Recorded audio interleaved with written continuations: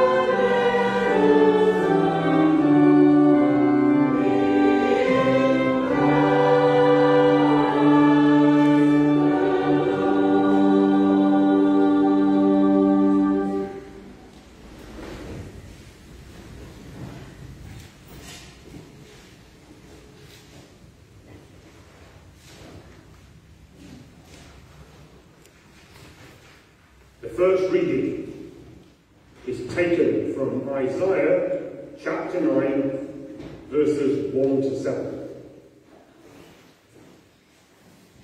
Nevertheless, there will be no more gloom for those who are in distress. In the past, he humbled the land of Zebulun and the land of Naphtali. But in the future, he will honour Galilee of the nations by the way of the sea, beyond the Jordan. The people walking in darkness have seen a great light. On those living in the land of deep darkness, a light has dawned. You've enlarged the nation and increased their joy. They rejoice before you, as people rejoice at the harvest, as warriors rejoice when dividing the plunder. For as in the day of Midian's defeat, you have shattered the yoke that burns them, the bar across their shoulders, the rod of their oppressor. Every warrior's boot used in battle, and every garment rolled in blood, will be destined for burning, will be fuel for the fire. For to us a child is born, to us a son is given, and the government will be on his shoulders. And he will be called Wonderful Counselor, Mighty God, Everlasting Father, Prince of Peace. Of the greatness of his government and peace, there will be no end. He will reign on David's throne and over his kingdom, establishing and upholding it with justice and righteousness from that time on and forever. The zeal of the Lord Almighty will accomplish this. Here ends the first reading.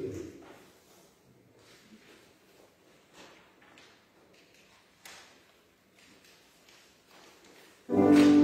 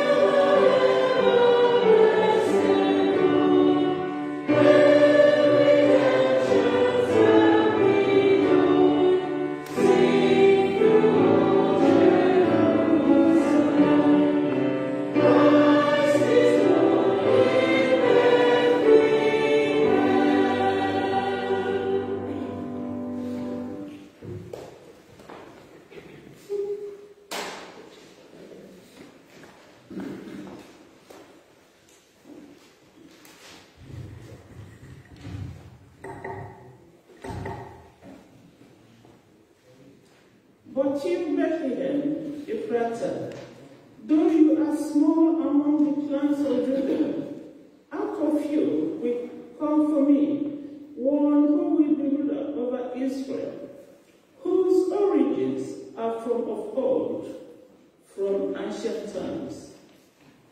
Therefore Israel will be abandoned until the time when she who is in labor bears a son, and the rest of his brothers return to join the Israelites. He will stand and shepherd his flock in the strength of the Lord, in the majesty of the name of the Lord his God. And then we live securely, for then his greatness will reach to the ends of the earth, and he will be our peace.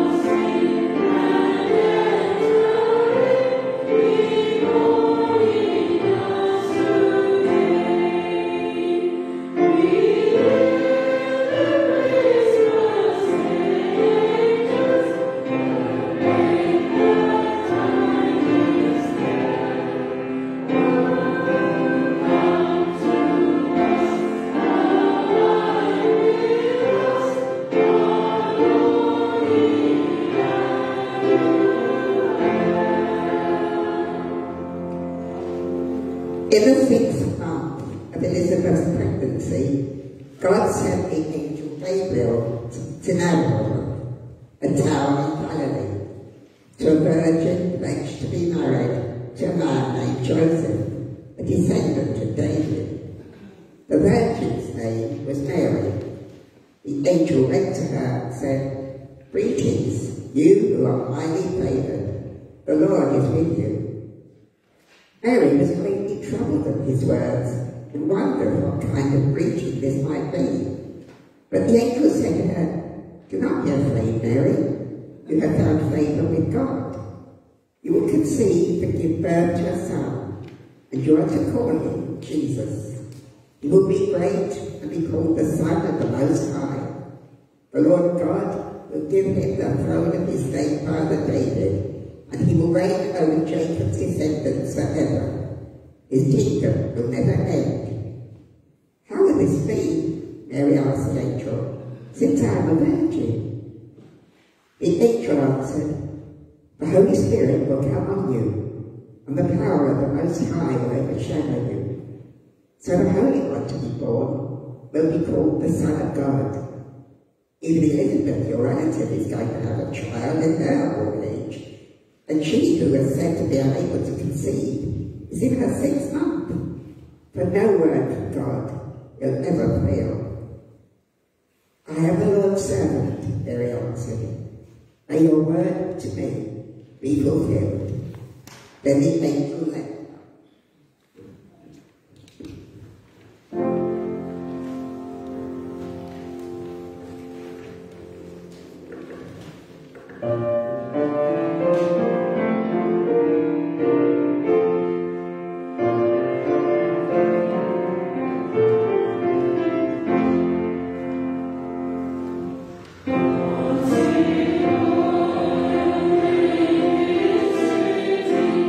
Thank you.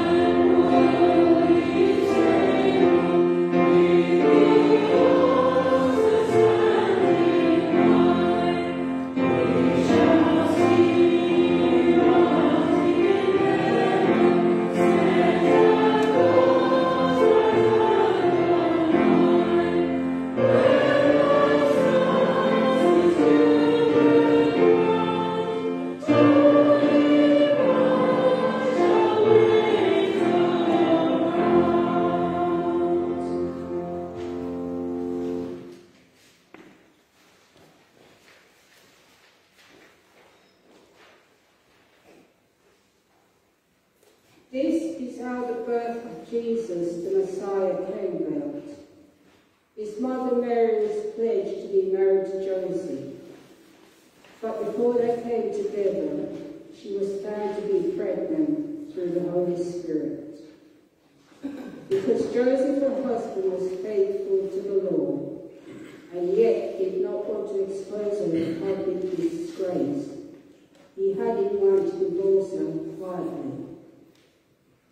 But after he had considered this, an angel of the Lord appeared to him in a dream and said, Joseph, son of David, do not be afraid to take Mary home as your wife, because what is conceived in her is from the Holy Spirit. She will give birth to a son, and you are to give him the name Jesus, because he will save his people from their sins. All this took place to fulfill what the Lord had said through the prophet. The virgin will conceive and give birth to a son, and they will call him Emmanuel, which means God with us.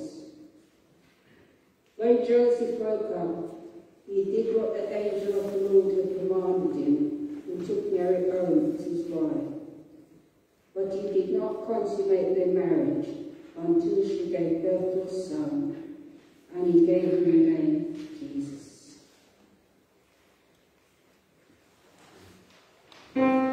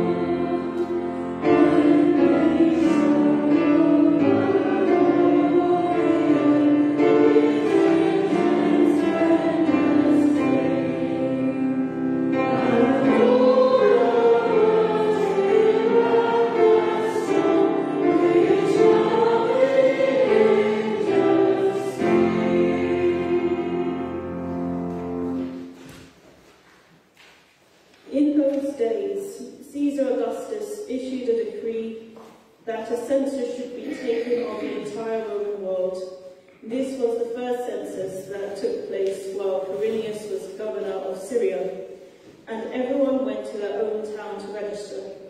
So Joseph also went up from the town of Nazareth in Galilee to Judea, to Bethlehem, the town of David, because he belonged to the house and line of David.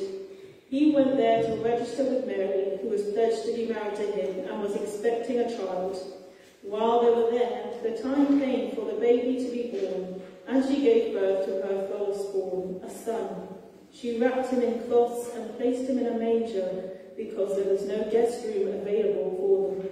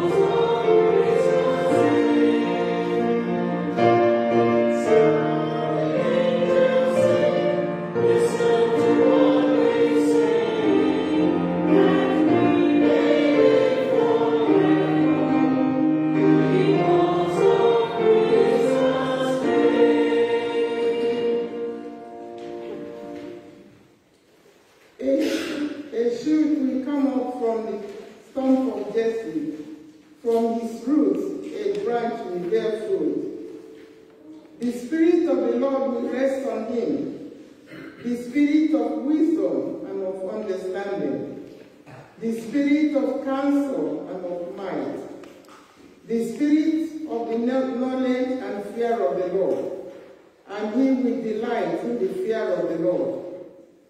He will not judge by what he sees with his eyes, or decide by what he hears with his ears, but with righteousness he will judge the needy. With justice he will give decisions for the poor of the earth. He will strike the earth with the rod of his mouth. With the breath of his lips he will slay the wicked. Righteousness will be his belt, and faithfulness the sash around his waist. The wolf will live with the lamb. The leopard will lie down with the goat. The calf and the lion and the yearling together, and a little child will lead them. The cow will feed with the bear. Their young will lie down together, and the lion will eat straw like the ox. The infant will play near the cobra's den, and the young child will put his arms into the viper's nest. They will neither harm nor destroy on all my holy mountain, for the earth will be filled with the knowledge of the Lord, as the waters cover the sea.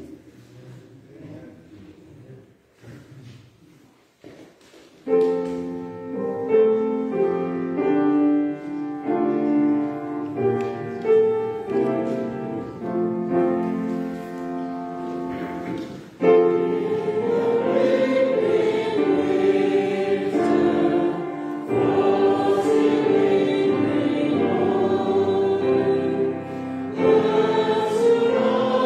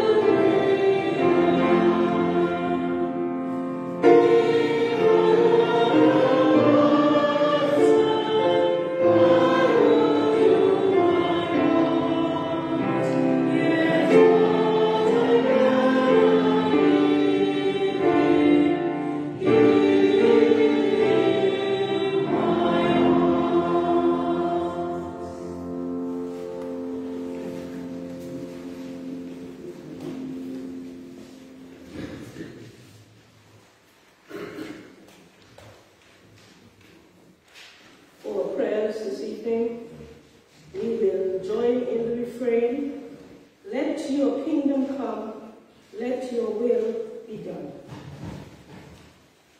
Jesus, humble King, we remember that your family had nowhere to stay when you were born.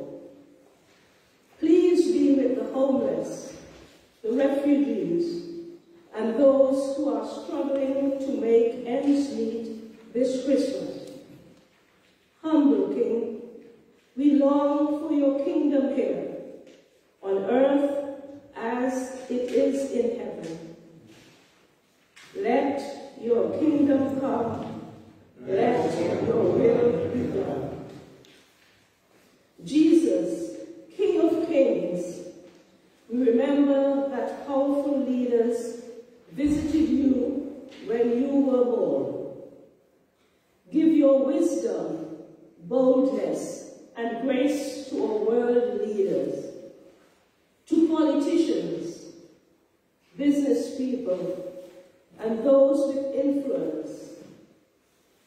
King of Kings, establish your kingdom here on earth as it is in heaven. Let your kingdom come, and let your will be done. Jesus, King of Peace, we remember Herod's jealousy, lies, and violence when you were born. Bring your peace in places of conflict, anger, and hatred across the world and right here in our communities. King of Peace, we pray for your kingdom here, on earth as it is in heaven. Let your kingdom come, let your will be done. Jesus, King of righteousness, we remember Herod's rash promise, which led to the death of John the Baptist. Bring your righteousness into our thought processes, and those of all leaders, and those upholding the law, so that justice will prevail across the world and start here in all communities. King of righteousness, we pray for your kingdom here on earth as it is in heaven. Let your kingdom come, let your will be done. Amen. Amen.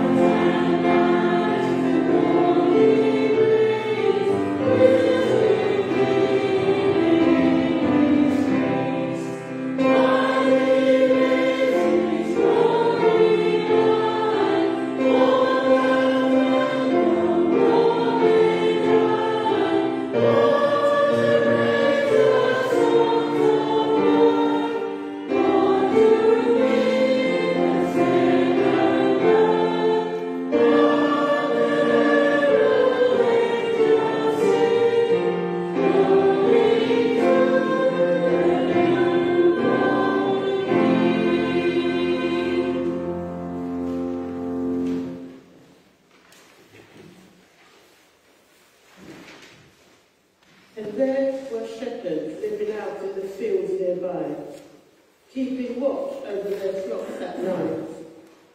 An angel of the Lord appeared to them, and the glory of the Lord shone around them, and they were terrified.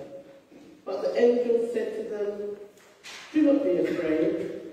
I bring you good news that will cause great joy for all the people. Today in the town of David, a Saviour has been born to you. He is the Messiah, the Lord. This will be a sign to you. You will find the baby wrapped in cloth and lying in a manger." Suddenly, a great company of the heavenly hosts appeared with the angel, praising God and saying, "Glory to God in the highest heaven, and on earth peace to those on whom you favour rest."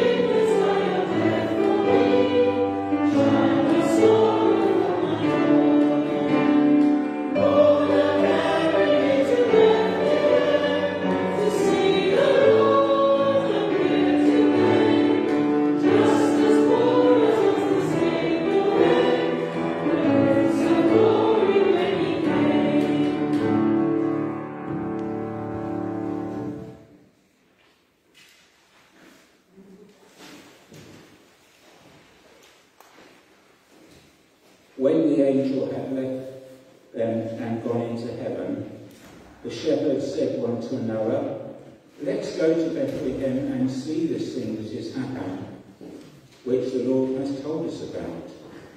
So they hurried off and found Mary and Joseph and the baby who was lying in the manger.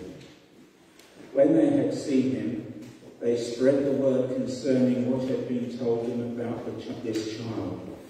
And all who heard it were amazed at what the shepherds said to them. But Mary treasured up all these things and pondered them in her heart. The shepherds returned, glorifying and praising God for all the things they had heard and seen, which were just as they had been told.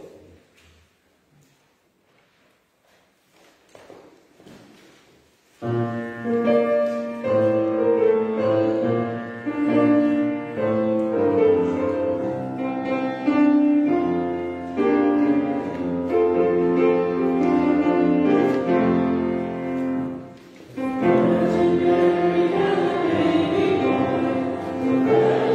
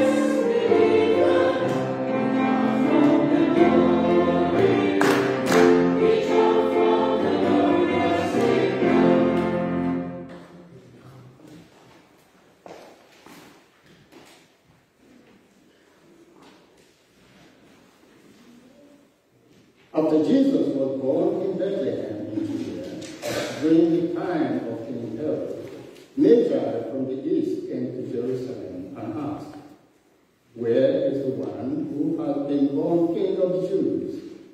We saw his star when it rose and have come to worship him." When King Herod heard this, he was disturbed, and all Jerusalem with him. When he had called together all the people's chief priests and teachers of the law, he asked them where the Messiah was to be born. "In Bethlehem in Judea," they replied, "for this is what the prophet has written. But you, Bethlehem, in the land of Judah, are by no means least among the rulers of Judah, for out of you will come a ruler who will shepherd my people Israel." Then Herod called the Magi secretly and found out from them the exact time the star had appeared. He sent them to Bethlehem and said, "Go and search carefully for the child. As soon as you find him, report to me, so that I too may go and worship him." After they had heard the king, they went on their way, and the star they had seen when it rose went ahead of them until it stopped over the place where the child was.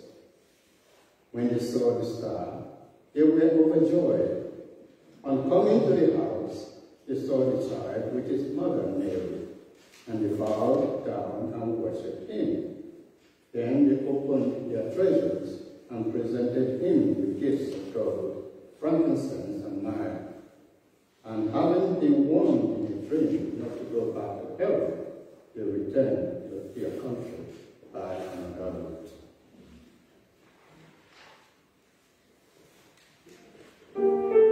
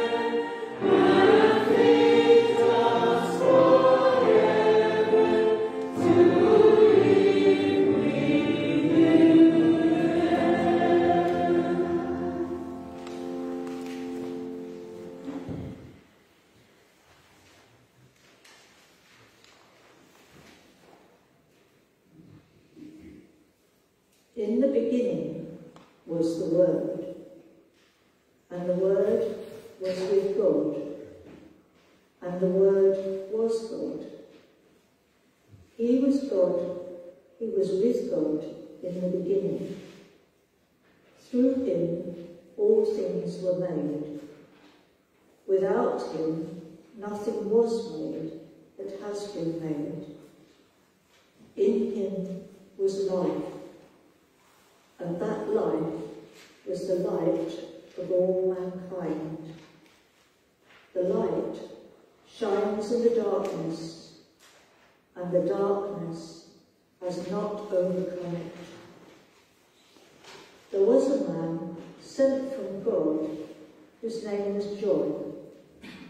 He came as a witness to testify concerning that light, so that through him all might believe. He himself was not the light. He came only as a witness to the light. The true light that gives light to everyone was coming into the world. He was in the world, and though the world was made through him, the world did not recognize him. He came to that which was his own, but his own did not receive him. Yet to all who did receive him, to those who believed in his name, he gave the right to become children of God. Children not born of natural descent, nor of human decision or a husband's will, but born of God. The Word became flesh and made his dwelling among us. We have seen his glory, the glory of the one and only Son, who came from the Father, full of grace and truth.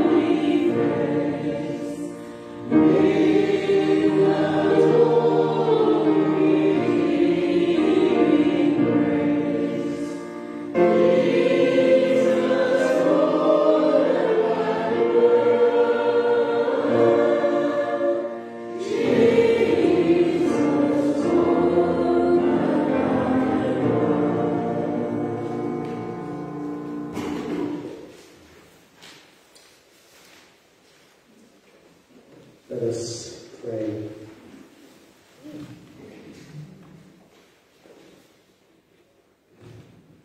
Silent night, holy night. Lord Jesus, on that night when you were born, the world carried on. And yet, your coming into the world changed our world. And so we ask that you will come again, not just into our world, but into our lives, and change us. We pray this in your name. Amen.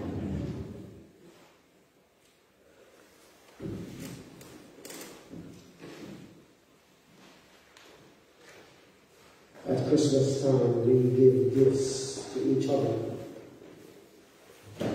We do this to say thank you. We say we appreciate you. And sometimes we just give gifts to say it's Christmas. Here's a gift. Sometimes we give gifts at birthdays. We give gifts that people don't want, and we may also receive gifts that we don't want. But we are told that it is not so much the gift as the thought that counts. The fact that you thought of me to give me something, anything, is a symbol of goodwill and concern and even care. And so we say we appreciate the thought, even if we don't like the gift.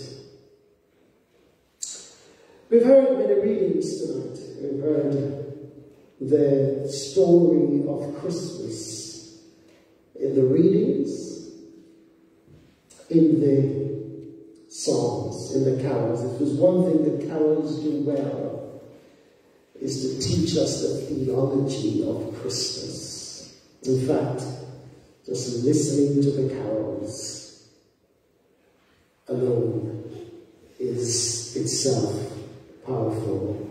But the carols with the readings together give us the message. And so what is left for me to do is to kind of give you a summary of that message. But as I was thinking about this, I realized one reading that is not in the readings, the Christmas readings, is a reading I think should be. It's one verse. It's one verse. And I want us to sort of draw our attention to that verse. It's a very famous verse. Most of you probably know it. It's John 3 and verse 16. It says, God loved the world so much that he gave his one and only Son, so that whoever believes in him shall not perish, but have eternal life. We don't read that at Christmas, but it is in fact a Christmas reading. And I think it's a Christmas reading for two reasons. The first is that it tells us that God is a giver of gifts. After all, what could be more Christmas than to give gifts? We give gifts not only because, as the children will tell me, the wise men gave baby Jesus gifts, and so we give gifts. Oh, yes, of course. But we give gifts more importantly because God gave us the gift of his only begotten Son. The greatest gift is the gift of God's Son.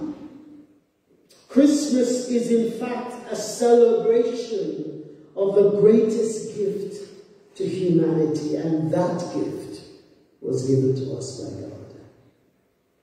We give gifts because God first gave us a most precious and invaluable gift, the gift of His Son. And so we give gifts in imitation of our Father. Christmas is a celebration of the giving of the gift of God's Son to the world. Now, I started this talk by saying there are gifts that we may receive that we don't like. And it's the thought that counts. God has given us a gift. So that gift is His Son. How are we doing with that gift? Is it another gift that we just stick in the cupboard and never look at? Is it another gift that we don't really want, but we've received? I'll come back to that in a moment. The second reason I think this is a Christmas reading is that this verse tells us why God gives us this all-important gift. The answer is because He loves us.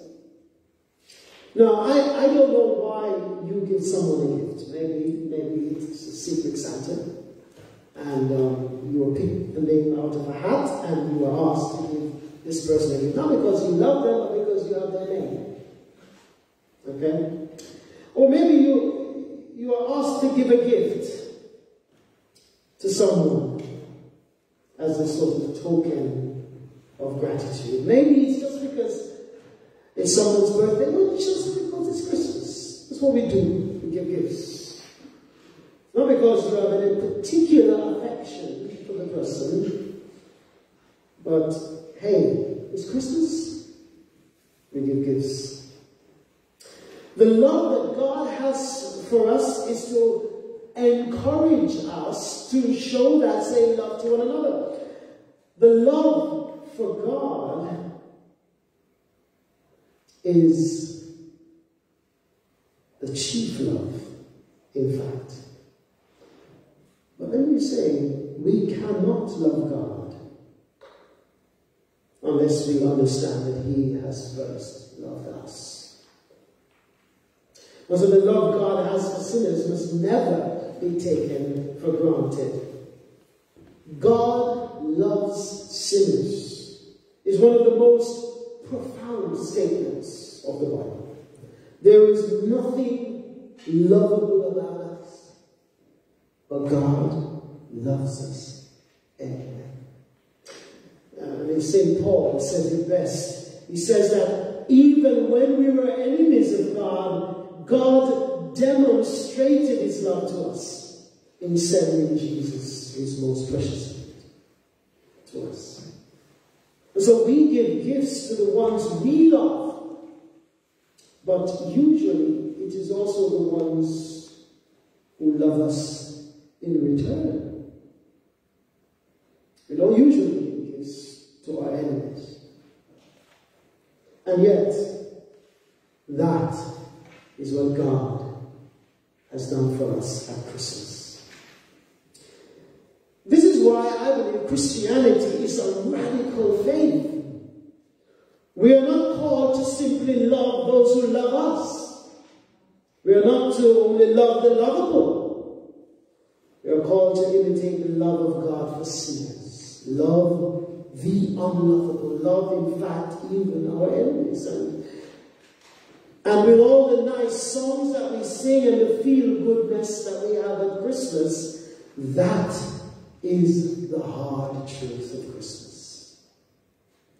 God loves sinners, and sinners must in turn love other sinners.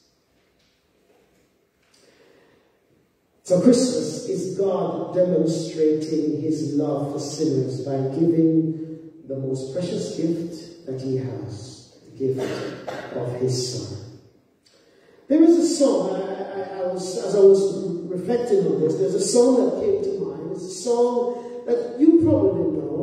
It was sung by the Jackson 5 many moons ago. And it goes something like this. People making lists, buying special gifts, taking time to be kind to one and all. It's that time of year when good friends are near and you wish you could give more than just presents from a store. Why don't you give love on Christmas Day?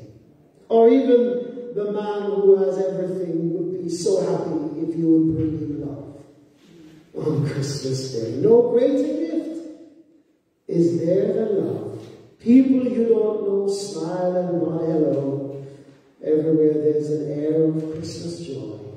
Is that once a year when the world's sincere and you'd like to find a way to show the things that words can't say. So, why don't you give love at Christmas Day? What the world needs is love. Now, I think, of course, I quote the whole thing because this song actually captures the spirit of Christmas well, except for one problem. The problem is the world really needs is not love in a vacuum. No. What the world needs is God's demonstration of love in the giving of his Son. That's what the world needs. The love that the world needs is the love of God in the gift of his Son, Jesus Christ. The world needs Jesus Christ, because it is through Jesus Christ that the world will find this love. There is no such thing as love in general. It's love in particular. And that's why Christina Rossetti can sing, "Love came down at Christmas." In fact, it is because of God's love why we can even begin to show love to others. God loves the world. God loves this sinful, rebellious world so much that he gave the most precious gift imaginable, the gift of his Son, so that if anyone should receive this precious gift, they will have eternal life. You know, John, in one of the readings, in fact, the very last one we had, tells us that Jesus came to his own people, but they did not receive him. But it says, John says, to all those who receive him, he gives the privilege to be called children of God. All those who receive God's precious gift of God's Son become sons and daughters of God themselves. There's no other precious gift that you could have or give at Christmas. It is in fact the gift of eternal life. And so my prayer for you, my prayer in fact for the world, it is my prayer every Christmas that the world will receive the precious gift of God's Son. That gift that's come wrapped in cloths, lying in a manger. This is the gift that is the Savior of the world. This is the gift that will keep on giving. This is the gift that the world needs more than any other. This gift has come wrapped in cloths, lying in a manger. When he came, many in our world simply were oblivious to his coming. Today, many still carry on with the shopping, with the madness, as if he hasn't come. And so all that is left for humanity, for our world, is to unwrap this precious gift. Receive him into our lives. Like the wise men, like the shepherds, who recognize the value of God's precious gift to humanity, fall on our knees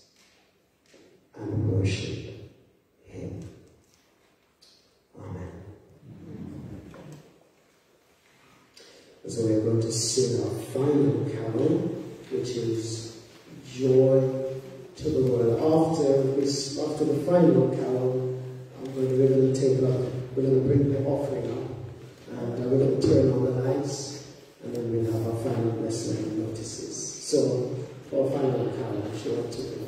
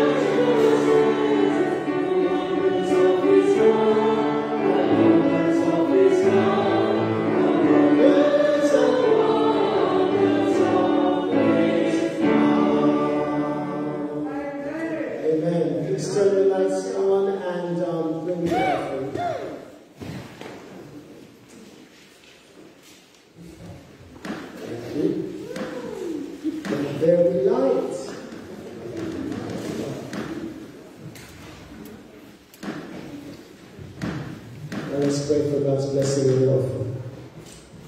And so, Lord, we thank you for the gift of yourself. You have given us eternal life in the gift of Jesus Christ. And so we give back to you our lives. We give back to you what you have given to us.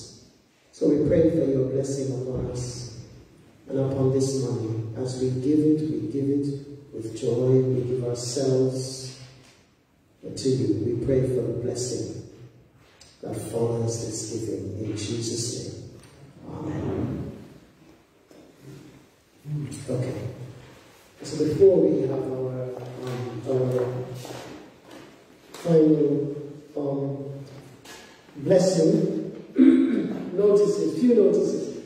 Well, thanks for coming out this evening. You know, it's I do love this atmosphere. It's been wonderful. So thanks for coming this evening to sing Christmas carols with us.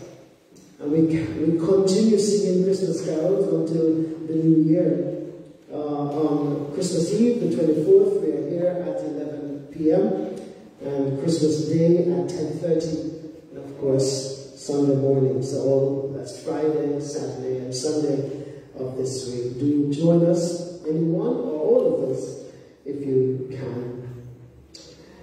There are some cards at the back that, of course, we give cards, we give gifts. So if you please check the cards, if you find one with your name on it, so that you can have them move along to the person who they belong to. And also, just to say, we also have our watch night service next week as well, the 31st of December. So if you can put that in the diary as well. If you can stay behind for a bit of mince pie and some tea, that'd be great. We have some, I'm sure, and we'd love to share with you before you go. I think we have some mulled wine as well, if you're up to that.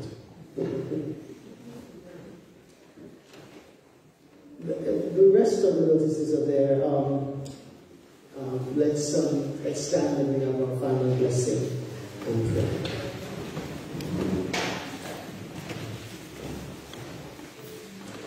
And so may the joy of the angels, the eagerness of the shepherds, the perseverance of the wise men, the obedience of Mary and Joseph, the love of God the Father, and the peace of the Christ child be with you.